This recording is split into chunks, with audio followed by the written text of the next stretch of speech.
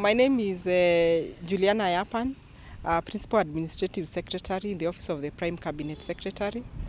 As you may be aware, the Prime Cabinet Secretary coordinates government business, and in this particular instance, we are coordinating the implementation of the government priority projects.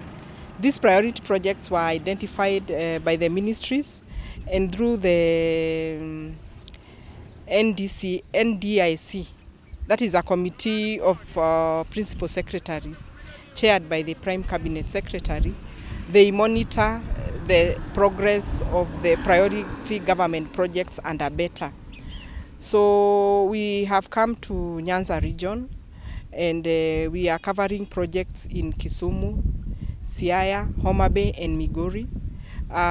Today we started with Siaya, where we went to verify the projects under the State Department for Housing and the State Department for Agriculture. The first project was the under National Affordable Housing Project, where we visited the construction of affordable housing in Siaya. The project is constructing a total of over 800 units, and we saw the stage at which they are.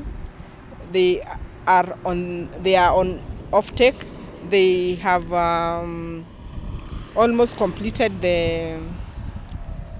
the facility for early childhood, and the various housing units are at various starting projects.